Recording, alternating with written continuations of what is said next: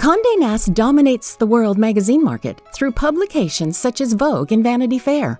When the digital revolution rocked the print industry, Condé Nast embraced the opportunity to engage with its audience in new ways.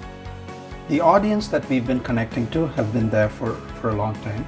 And as they moved into digital, we've started building the platforms to engage with them on the digital world. With a little help from Click, Condé Nast transformed its wealth of data into key insights that would drive smarter business decisions. Our focus has always been, right from the beginning, once we've built all of this, it's actionable insights. It's not about data for the sake of capturing data. How do you take that and make it actionable for someone? With digital, you know how long to spend on an article, what articles people are most interested in. You kind of can get a lot more data and therefore, crunch those numbers, put it together, and learn a lot more about your audience and your business and where you can improve.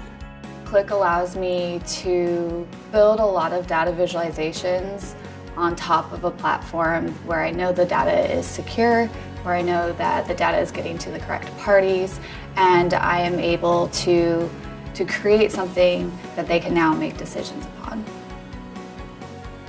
With hard work and agility, Condé Nast has transformed itself into something more than a media company.